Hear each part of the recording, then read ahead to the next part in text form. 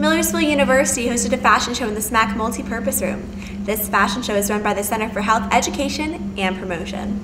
Project Condom was conducted by Sexual Responsibility and Healthy Relationships, which is a branch of the peer educators. Other branches include Body and Mind, Alcohol and Other Drugs, and Sexual Violence. Project Condom is an event for the peer educator. It mainly particularly focuses on sexual responsibility and healthy relationship.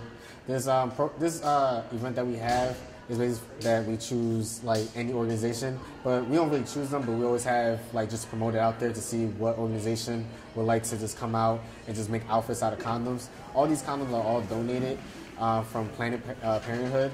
And what we do with these condoms, like most of these condoms are all expired, but yet we use them in order to like be creative and everything like that. We're not really out here to promote sex, but yeah, we're just trying to have fun with condoms. And this is just a good way to have a nice, chill environment and just to have fun with it.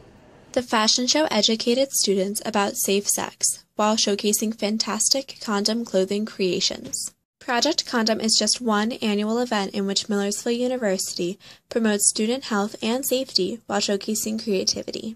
To learn more about safe sex or perhaps receive a condom or two, you can stop by the Monter House or Health Services. Reporting from the SMAC Multipurpose Room, this has been Rachel Baker.